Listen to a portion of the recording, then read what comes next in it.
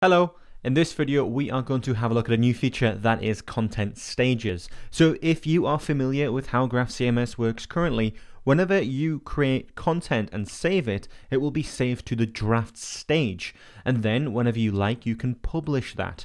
And each of those publications have different versions, and you can go back in time and kind of pick those revisions as and when you need to. And while that is great, sometimes there's maybe a step in the middle, such as QA. So if you want to publish some content from draft to QA, you can do, and that is now possible with an update in GraphCMS. So once you are logged in, if you head to the project settings and on the left click content stages, you'll now see on the page that we have the base stage, which will always be draft, and then you have some destination stages. And obviously by default we provide the publish stage. Then we can click add stage and we can add a display name for our stage, and I'm just going to choose QA here, but this could be any type of stage name you prefer.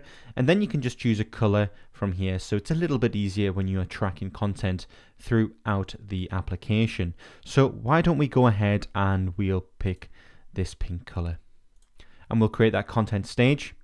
And then once that is created, all that's left to do now is head on over to the schema. And we can see our schema here, nothing is changed. But if we go to edit content for one of the schema types that we have, we can then publish, or we can create and then publish to the stage we need. So why don't we just create a new category here, and we'll just call this new exciting GraphCMS features. And you can obviously write a description and fill out all of the fields that you have in your own data model. But I'm just going to go ahead and click save. Now what this does is, like I explained previously, whenever you query content, it will query it from the publish stage, from the draft stage, and then you can choose to query it from the published or the QA or whatever you prefer. So if you click publish to get it into that stage, what we'll need to do is we'll need to click publish on the top here, and then we can choose the stage we want. Now the order here is defined by the order we have inside of the settings. So if you were to go into the settings here, and we go back to content stages and we drag this up.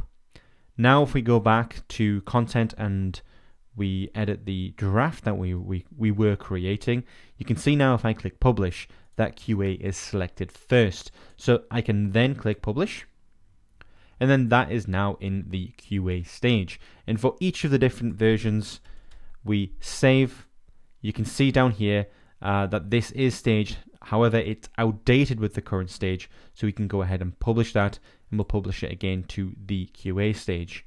And you can see on the right here we have versions for everything inside of the QA stage. If we switch that to published, you'll see we don't have any versions yet because we haven't published anything. But if we go ahead now and click publish, and we click published here for the content type, and then we save that out, we should now see when we go to published here, we have one version in our published stage. So that's really nice. I can see my content is in two different stages now, and that makes it really helpful when I'm kind of writing content. I want to get content approved by for other editors. I can kind of pop it into this stage. And if you are running a stage in our development environment, you can query that content by that different stage as well. So if we open up the API playground now and we query for all of our categories, we'll get the stage name and we'll get the title of the category. Now you'll see here by default it is fetching from draft, but what we can do is we can pass in the arguments here of our GraphQL categories query type.